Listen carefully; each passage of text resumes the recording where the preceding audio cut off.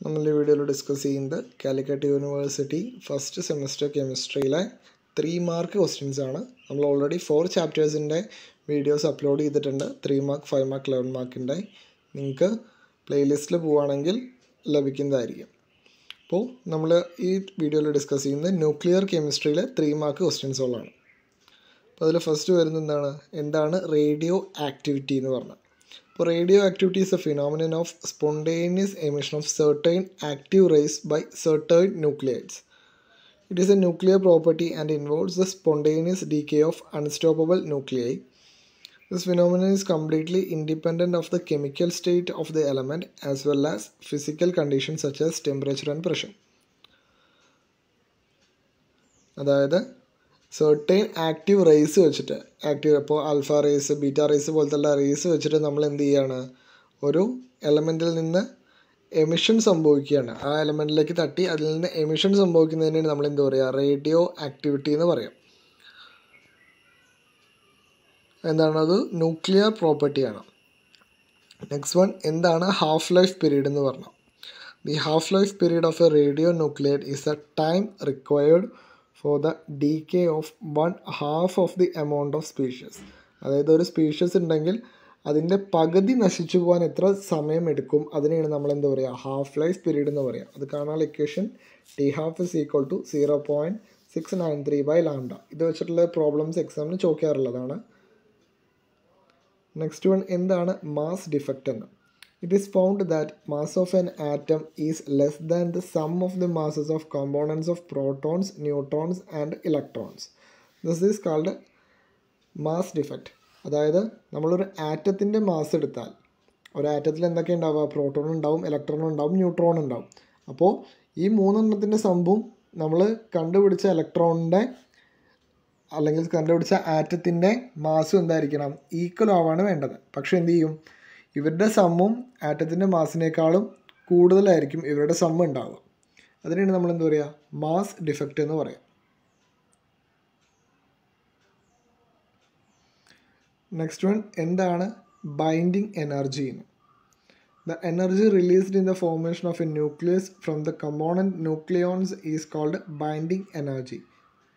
അതും സ്റ്റെബിലിറ്റി തമ്മിലുള്ള ബന്ധം ചോദിക്കാറുണ്ട്. Greater the binding energy greater will be the stability. അതെങ്ങനെ കണക്കാക്കുക എന്ന് പറഞ്ഞാൽ total binding energy by number of nucleons ചെയ്യാം.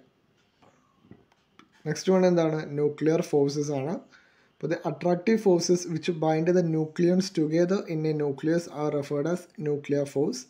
A nuclear force would be stable only if the attractive forces within it are greater than the repulsive forces present. Otherwise it would be unstable.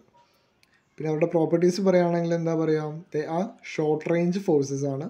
അതേപോലെ they are independent of charge on the nucleons. Next one critical mass.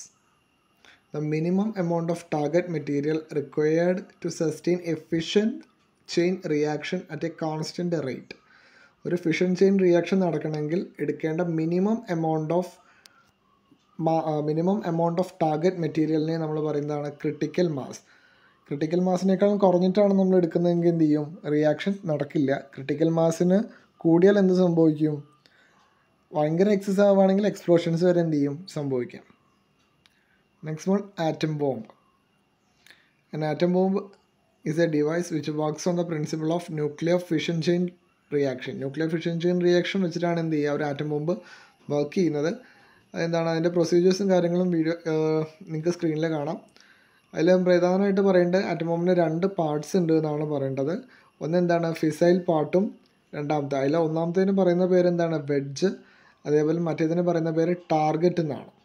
അപ്പോൾ fission chain reaction എവിടെ നിന്നാണ്, central നിന്നാണ് start ചെയ്യുക. എങ്ങനെ start ചെയ്യുക, ഒരു ന്യൂട്രോണിനെ നമ്മൾ എന്ത് ചെയ്യും, സ്ട്രൈക്ക് ചെയ്തിട്ട് ആ ന്യൂട്രോൺ പിന്നെ എന്ത് ചെയ്യും, ഫിഷൻ ചെയിൻ റിയാക്ഷൻ നൽകിക്കൊണ്ടിരിക്കുകയാണ് ചെയ്യുക.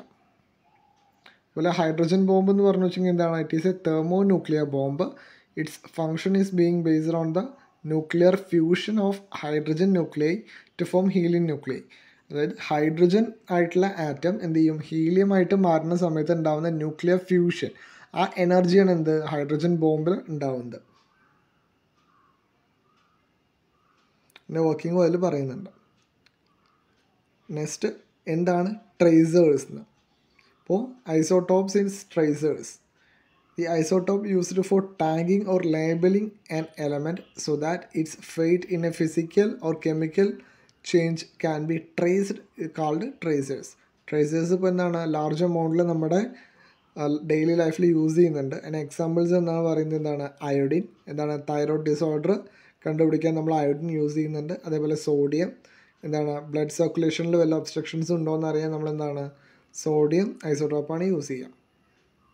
അപ്പോൾ അത്രയേ ഉള്ളൂ ഈ വീഡിയോയിൽ ഡിസ്കസ് ചെയ്യുന്നത്. നെക്സ്റ്റ് അടുത്ത വീഡിയോയിൽ പറയാം.